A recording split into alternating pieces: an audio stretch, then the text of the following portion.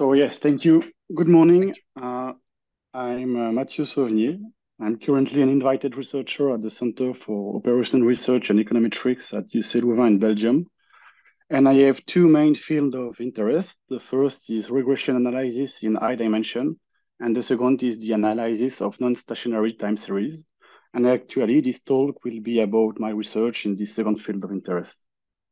So I'm going to present you some result of a joint work with Sébastien Van Bellegem, where we developed some new theories for multivariate multiscale model for locally stationary processes. Here, the important concepts are multivariate, multiscale, and locally stationary processes. But before plunging into those important concepts, let's see where they grow from by reviewing some more well-known notion, namely weakly stationary process, as well as their spectral representation. So let X be a discrete zero-mean stochastic process, and we say that X is weakly stationary if its second moment does not depend on the time t. For instance, there is the well-known autoregressive process for which direct calculation provides the following form for the autocovariance that indeed does not depend on time. One tool that is commonly employed to study weakly stationary processes is the Fourier transform. Indeed, such a process have in the L2 sense a representation in the Fourier domain, where omega is the frequency, A is the amplitude of the process, and the differential of zeta is a random increment. And historically, taking the Fourier transform of empirical function was proposed in order to decompose the signal into frequencies in order to search for hidden periodicity. And you can think about this idea as in music, you hear a chord, and then you try to disentangle the fundamental notes that compose this chord. And one very useful fact about the Fourier representation of weakly stationary process is that it provides you with a Fourier representation, or it provides you with a representation in the Fourier domain of the second moment, where actually the modulus square of the amplitude is what we call the spectrum or the spectral density of the process, just the name of spectral analysis. And in our example of the autoregressive process, one can derive the following closed form expression for the spectrum. So the technique involving the spectral analysis of weakly stationary process have been fruitfully employed in both natural and social science, as well as in the industry. They are often well known and are actually the origin story of multiscale analysis. I note that if on the slide I only considered the autocovariance, one important achievement of the spectral analysis of weakly stationary process is the development of a statistical theory allowing the spectral analysis of multivariate time series in order to study the relationship between different time series.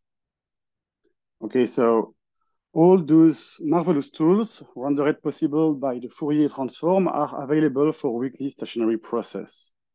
And if a bunch of empirical process may indeed fit this assumption, for instance, if you study gravitation or if you work in a lab, it may seem reasonable to assume that the second order structure of the data you are studying does not depend on the time. But what about when you study climate? What about when you study earthquake? Or basically, what about when you study any social phenomena? In other words, what about when the process you are interested in evolves over time? In those cases, it's often unreasonable to assume the data generating process is stationary or even only weakly stationary. And without this assumption, you lose something desirable, you lose something important. You lose the fact that the Fourier representation of your process implies that the second order structure of the process is as also a Fourier representation. So you lose the fact, without weak stationarity, you lose the fact that this representation implied a representation of this form. So we need to provide new statistical tools that are specifically designed to tackle the non-stationarity of the process, and in particular, when we want to do spectral analysis. And actually, this is what we do in our research. First, let's define what we mean by non-stationary process. Here we call non-stationary zero-mean process whose second-order structure does depend on the time. And as I just told you, the Fourier representation of those processes does not provide a Fourier representation of the second moment. Here, for instance, you have two sets of data. The dotted red line and the blue plain line represent the first log difference of the quarterly oil production of Saudi Arabia and the one of the rest of OPEC, respectively. And from the graph, it is clear that the second moment of both these time series change over time, and in particular, before and after the beginning of the 90s. You have a period of high volatility that is succeeded by a period of low volatility. So there are many approaches to the statistical analysis of non-stationary time series. And here we concentrate on the line of research initiated by Dallos that provide the concept of local stationarity. I'm not going into detail here because of the time constraint, and even not on the notion of local stationarity, but we can speak about that later if you want. After Dallos, we have the seminal contribution of Nasson that suggests to employ some particular wavelet basis instead of the Fourier basis to perform the spectral analysis. And in the next slide, I will give a graphical representation of one type of wavelet for those that are unfamiliar with the concept. But what we can say now is that wavelets are small, easily tractable functions that as the sine and cosine function used in the Fourier domain, in the Fourier transform, are well localized in frequencies, but in addition, are also well localized in time, and hence appear natural to obtain a representation of the second order structure of the non-stationary process. From the seminal work of Nasson, the field grew. The problem of forecasting was considered, but mostly the important contribution aimed to enlarge the class of locally stationary wavelet processes that we can model and consistently estimate. And as it has been the case for the Fourier analysis of weakly stationary process, what became soon important was to extend the class of locally stationary wavelet representative processes to multivariate processes. And actually, this problem to go from univariate process to multivariate process has been shown to be a particularly challenging problem. There have been some contribution, some proposition, but all of them rely on particularly strong assumption on the second moment of the vector of time series. And so now I can explain you what is our contribution in this research. We provide a class of multivariate locally stationary wavelet process that significantly enlarge the existing classes. I really want to stress that we allow for a qualitative jump in the restriction imposed by the model. First, when we compared our result to the previous model tackling multivariate process, but also when we shrink the problem to the univariate case, and that we compare the class of process we considered with the one that is considered in the seminal work of Nasson and Allen. The results of the research are already available in my PhD thesis and will be soon submitted in the form of two papers. The first paper is more purely mathematical. This is where we develop the tools we need to achieve what will be presented in the second paper, where we deal with the statistical theory, in particular identification and estimation theory, that I'm going to sketch now. But before that, here is some graphical representation of a particular type of wavelet called the R wavelet. And as you may see, when you go from one line to the other, the wavelet is more and more dilated. This is where you get the frequency localization of the wavelet. And actually, we say that we go from one scale to another. So when I say I increase the scale in the future of the presentation, I say that, I consider more and more dilated wavelets. But if you compare the column, this graph, you see that the wavelets can also be shifted in the time dimension, and that's how you get the time localization. So now I'm going to present you the model. So first, let X be a doubly indexed p-variate stochastic process that has the following representation, and we see that this representation depends on two sums that are indexed by J. J represents the scale of the wavelet, and K represents the shift of the wavelet, so the time localization. Psi represents the kind of non-decimated wavelet with index by J and K. For each J and K, you also have this W, which is a matrix, and that has on its diagonal P coefficient.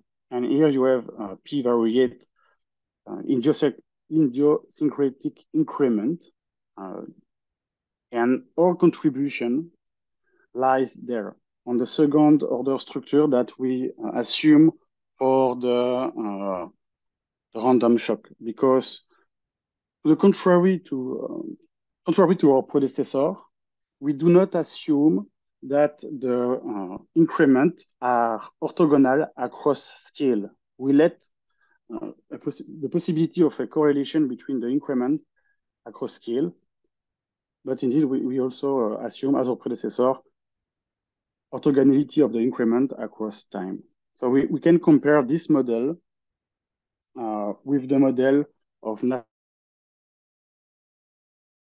the first restriction here with the univariability of the stochastic process. But we see that National also considered a model where the random increments are orthogonal across scale and across time. And this limitation is also present in the last model that consider multivariability, the one of Shaw and Frizzlowitz.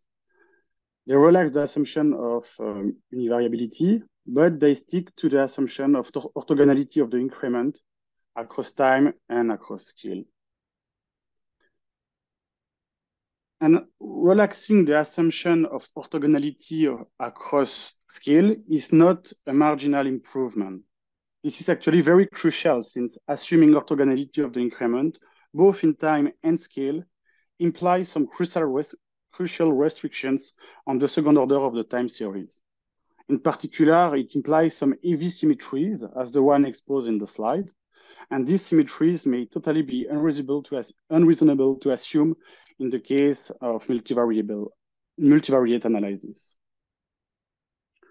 So now I'm going to give you a hint of the kind of result we obtain in the paper.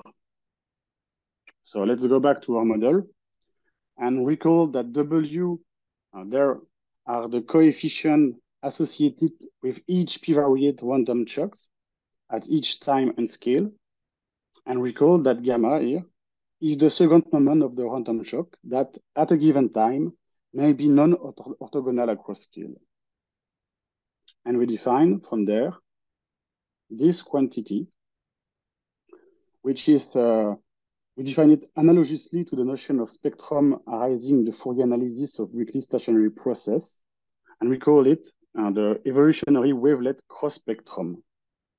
And our first main result is to obtain from the representation of the series in the wavelet domain, from this definition, an asymptotic representation of the second order structure of the time series.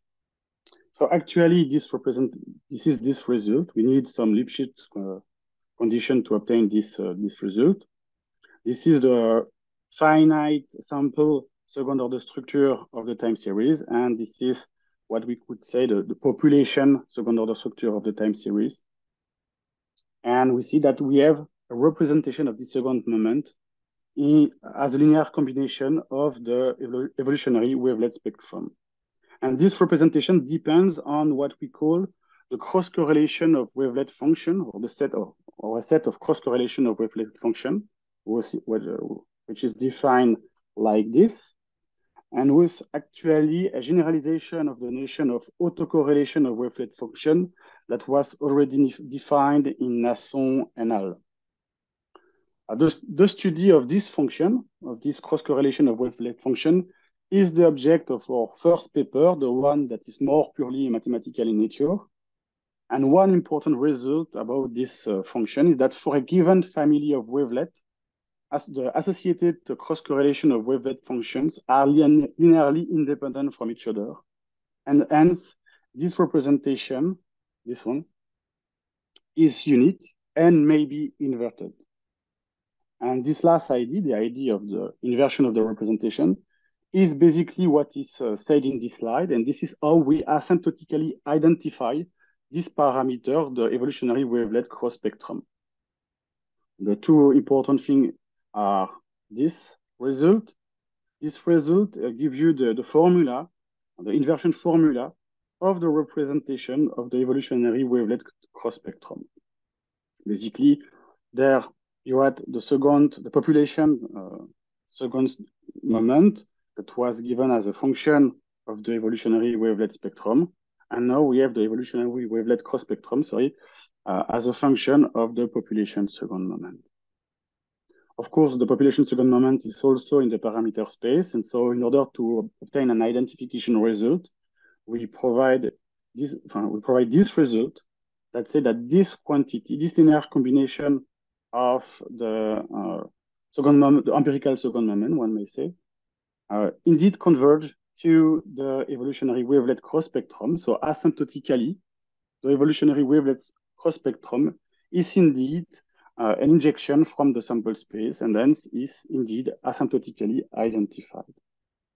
So this was for the identification theory. So now let's go quickly over our result concerning the estimation. The consistent estimation of the evolutionary wavelet cross spectrum is achieved via an estimator called the corrected and smooth wavelet periodogram that I will now qualitatively describe, because if I need to go into the details, I will not be able to do so in 20 minutes. So the first step of the estimator, this is quite standard actually when you know a bit about the periodogram, is that you project the signal into the wavelet domain in order what is called the raw periodogram. And this raw periodogram, we can show that it's a biased estimator with non-vanishing variance. So we need a second step in order to obtain an estimator with vanishing variance. So we take the raw periodogram and we smooth it. In the paper, we consider moving average. But still, the smooth wavelet periodogram is still a biased estimator. So we need a third step where we correct the smooth wavelet periodogram. And actually, this the estimator resulting of this that result from this last step is indeed consistent. We also study the rate of convergence of this estimator. It depends on a smoothing parameter that appears in step 2 of the estimator. And for an optimal smoothing parameter, we can show that we obtain a rate of convergence of square root of 1 over n. So yeah, so for the pleasure of the public, I generated some synthetic data and apply our estimator. So you see that indeed it seems that the estimator converge. But maybe what is more interesting is to focus on a real data application. And here we present an application to an important problem emerging from the economic analysis of the oil market. And the idea of the problem is to obtain a measure of the level of coordination of Saudi Arabia with the rest of OPEC in oil production. So here you have the raw data of the quarterly oil production of Saudi Arabia in red and the rest of OPEC in blue. And here you have the first log difference, as I already presented you earlier. And from those data, our estimator yield something like this. Each graph represents the estimation of the evolutionary cross spectrum at different scale. One insight that you can get about this picture is that you can interpret the sum of each diagonal element. So you sum all of these elements, and you have a quantity that you can think about as the instantaneous covariance between the two time series. And since we have an estimator for the instantaneous covariance, we can have an estimator for the instantaneous correlation. And this is what we obtain when we apply our estimator to the data. And we see that the correlation between the oil production of Saudi Arabia and of OPEC do indeed evolve over time. And we see that the tendency is that it increases. They are more and more correlated. But beyond the instantaneous correlation, we can also take advantage of the spectral analysis that decompose the signal into some frequencies. So we can obtain a measure of local coherency that is basically the measure of correlation of two signals at some given frequency. So we have this notion that gives you the correlation, the short-term correlation, the longer-term correlation. And this is quite useful if you want to explore some time series, if you want to do a historical analysis or things like that. And this is the kind of thing you can obtain. So yeah, I'm running a bit out of time. So future research will consider different paths, and here I will talk about two of them. The first one is adaptive smoothing. It appears both in theory and in practice that tuning correctly the smoothing procedure is crucial for the quality of estimation. So we would like to develop adaptive smoothing. And the second direction for future research is that we want to capitalize on our ability to model the second order structure of a non-stationary process in order to develop evolutionary network models and evolutionary factor models. Okay, so maybe I can stop there and answer your question. Thank you. Thank you for the talk. Is there any question? You can unmute if you have questions. You can unmute yourself.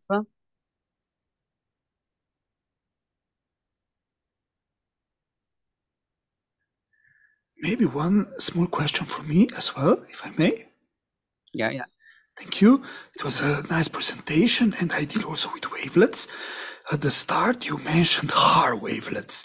Is this necessary in the construction, and to which wavelets can this later be extended? Discrete, continuous, and so on. Thanks. So no, we do not assume here Haar wavelet. Basically, the main assumption, the main restriction you have on the wavelet is that the scaling function from which you obtain the wavelet needs to be orthogonal. So we have some conditions on the orthogonality that are quite standard. So all the Dobshery wavelet basically satisfy this assumption. And here we do not consider continuous wavelet. We stick to the discrete wavelet, mainly because empirical data always take the form of discrete data, But actually, the notion of local stationarity introduced by Dallos is quite interesting if you want to study the connection between an asymptotically growing set of discrete data and some continuous limiting object. Because when you get some infinite amount of discrete data, you get an object in R infinite, which is and R infinite is dense in L1 on 0, 1. So yeah, the work of Dallos is quite interesting when you're about this problem. Okay, thank you. Thank you. Other questions? I have just a curiosity about the future direction of research on factor models. You can explain a little bit what do you intend to do? Yes, indeed. We have preliminary results, and basically what we aim for is to be able to estimate the notion of eigenvector in the evolutionary wavelet spectrum. Basically, that this is not completely accurate, but this is, if you want to think about the direction we are taking, that we have this evolutionary wavelet spectrum that are symmetric, that are metrics. We can represent them as metrics, and we aim to obtain some eigenvector representation for this object and then estimate them. And actually, it seems that it's possible to obtain this notion of factor, but when you consider the case of high dimension. So when the when the number of time series that you are considering jointly grows to infinity with the number of observations, because there it appears that the eigenvalue you are concentrating, the lowest eigenvalue tends to go to 0. And so since we are in L2, you obtain something like a finite set of eigenvalues that are non-zero, and then you can focus on the associated finite set of eigenvector to obtain this notion of factor. Yeah. But this is quite, the research is quite at an early stage of development. Okay. Thank you.